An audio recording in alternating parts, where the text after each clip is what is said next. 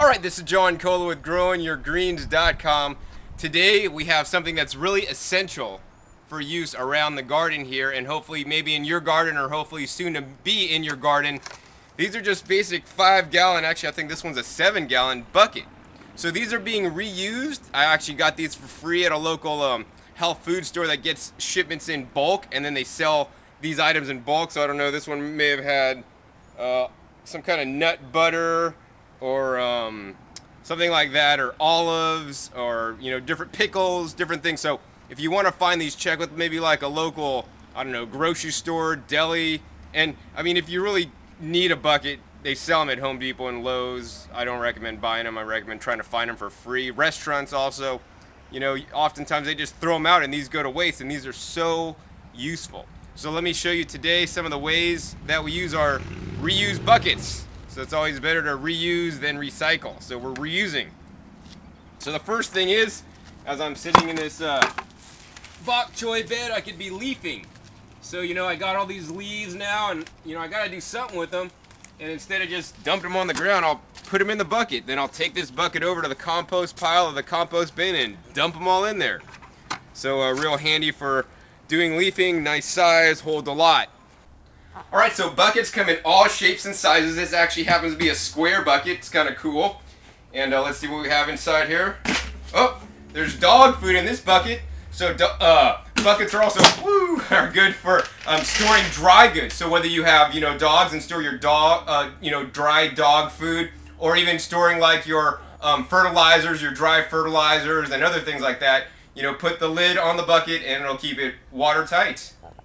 So here's another good use for buckets. This happens to be a smaller bucket, I don't know, maybe a 3-gallon size, and it's good for hauling around materials.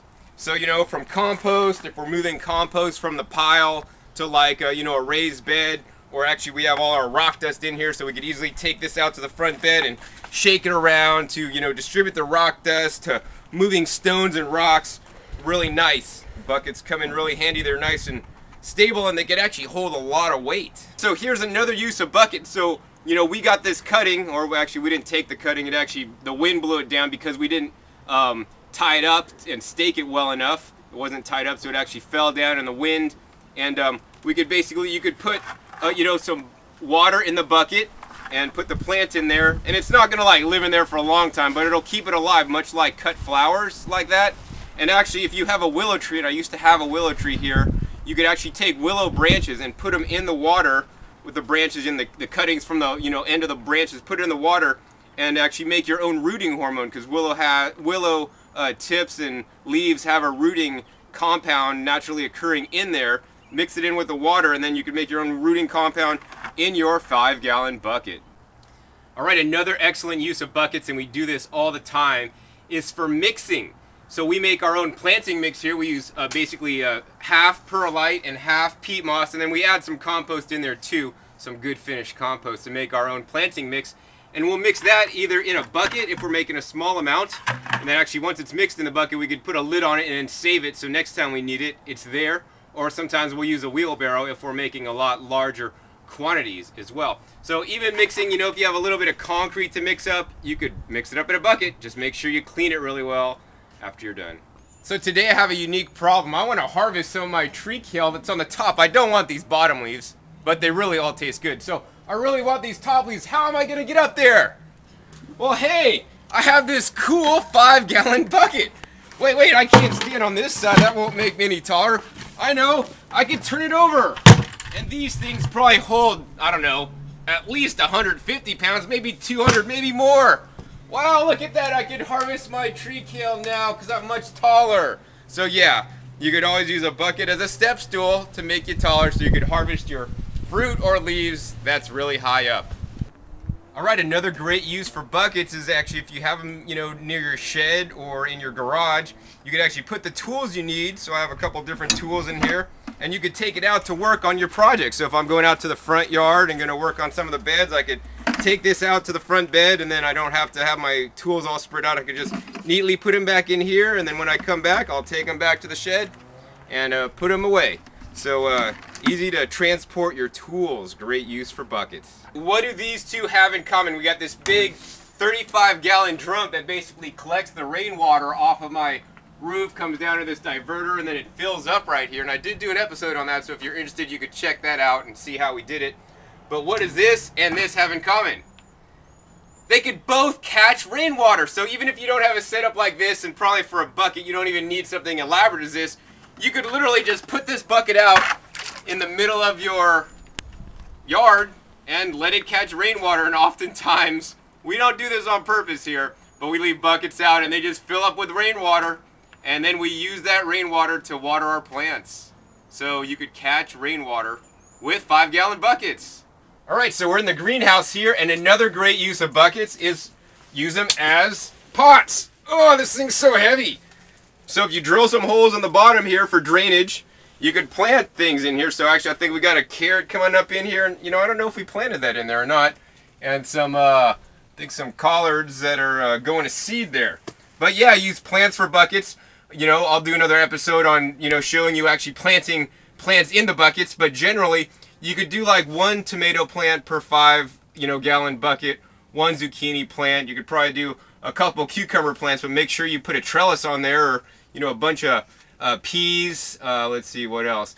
Basically, you could plant most things in a bucket. All right, another use of the buckets. That's if you have the lid actually attached. You could pre-mix, you know, your different fertilizers, make compost tea. This one's actually storing our soy seal. So this is the treatment, the natural treatment we put on the wood that's non-toxic. And actually it came in here. Then after we're done using this as the liquid, we're gonna reuse this bucket. Yet another bucket and another use. So this bucket was actually sitting on the side over there, and it just was holding all these things. So we got some basically sprayers, waterers, stakes, and my old sprinklers that we took out of the front yard when I used to have a lawn. But it's good for categorizing and putting things in order, and then when you need to transport them, makes it really easy to do that too. So here's a lesson we learned firsthand at Growing Your Greens. When storing your buckets, make sure they're completely clean and with no soil or mud or anything in there, and they're also dry, and then you're going to store them together. And then don't stand on this and push them together harder, you know, because they will get stuck. All right, I just thought of another good use for buckets.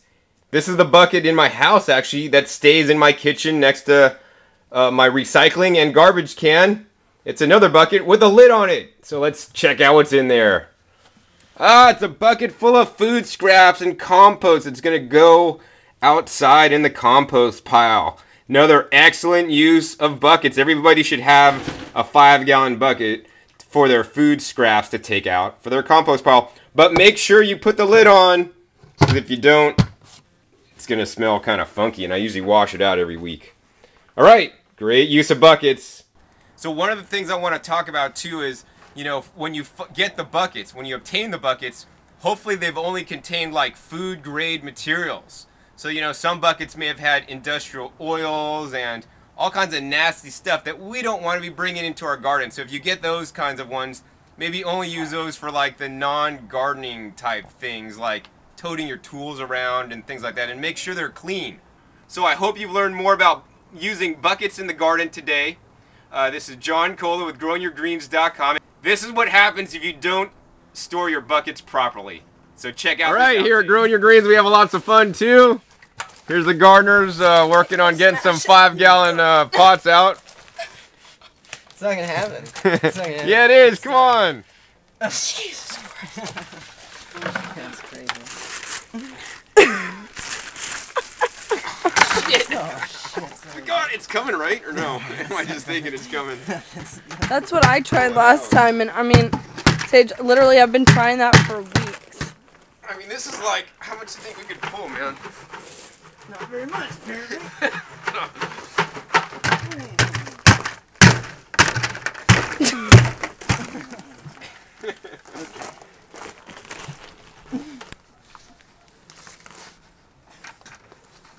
The hardest part of gardening. This is it, right here. First thing I can actually hang on it. Use your body weight. Oh, use the arbor, man. Oh, yes. Yes. Dude, I want to hang on. Wait, who weighs more? No, I'll hang on it, and then if I'm not... And then John can hang on you. I'll hang on to you. Yeah, there you go. Yeah,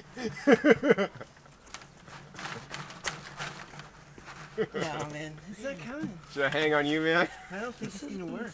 I don't think my fingers could take it. Oh, wait.